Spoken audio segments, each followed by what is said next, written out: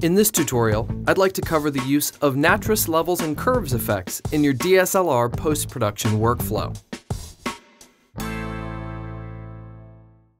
One of the downsides of shooting video with a DSLR is that the picture styles that ship with Canon and Nikon cameras often bake into the footage unnecessary contrast curves, saturation, and sharpening.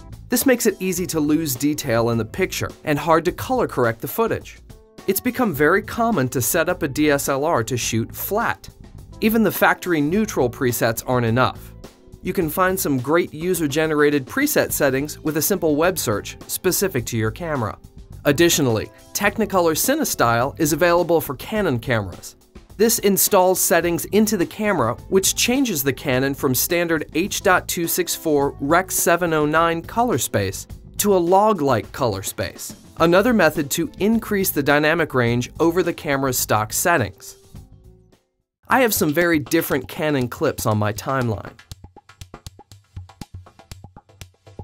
The first one was shot using the stock picture settings. I'll drop the curves effect on this clip. The log mode drop-down defaults to curves for video gamma. We generally use this setting on footage captured in video gamma, the format of most consumer and prosumer video cameras. For this footage, I like that setting, so I'll stick with it. I'll start with an S-curve from the presets and adjust it according to taste while keeping my eye on the waveform monitor. The second clip was shot with a simple manually entered flat profile.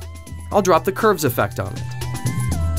I'll set the log mode to log to video, then curves. I get 3 additional settings under the log to video curve setting. Log Cineon to video is for anything that conforms to the Cineon spec, such as scanned film or red log film exports. Log A is for low contrast footage, such as the Arri Alexa when it's using their Log C setting. Log B is for Canon log or Sony log, which tend to be video log hybrids rather than pure log. This clip works well with the log to video curve set to log Cineon to video. I'll make some slight adjustments to the toe to crush my blacks a little more and adjust the knee and white settings so the footage is bright enough but I'm not blowing out the highlights in the water and sky. I always keep my eye on the waveform monitor to make sure I'm not overdoing anything. My third clip is some Canon footage shot using Technicolor CineStyle. I'll set the log mode to log to video, then curves.